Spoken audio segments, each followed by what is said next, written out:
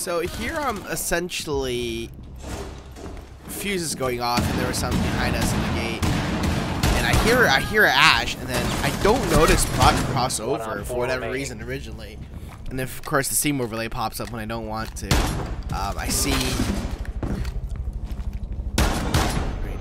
Blackbeard, and I'm like, well, no, I'm gonna engage him from the distance, especially with the shield. So here, I know Buck is on that side. I heard him, you know, maybe a couple minutes before that. So I put 2 shells through the wall, you know, so I can see the change in light when he crosses over. And you know, that's how it works. I see him, and immediately once he jumps through, I start blasting in there, and I get him.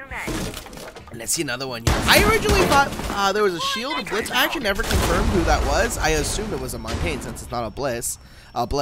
So you know, I threw a C4, you know, thinking his shield was facing him, but he must have been kneeling at the time as I hit him.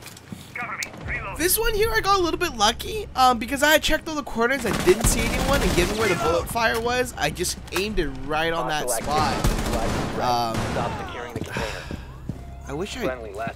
This one was close. If they had communicated to me that they were right on my left instead of just like being alive, that would have been okay. Like in the kill replay, literally half a second late.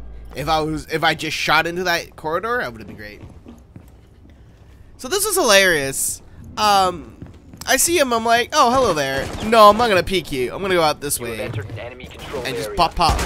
You know, got them. And LMA down there was gonna C4 them anyways. And that was actually a great throw, honestly. If I had missed, that last guy would have been dead. Two right there where I marked them. Actually, probably both of them would have been dead because I had exchanged fire with them earlier. This is just our C4 goof. Oh. Freaking Valkyrie. I actually thought she was upstairs, but good thing I saw her come across us. I'd have been screwed.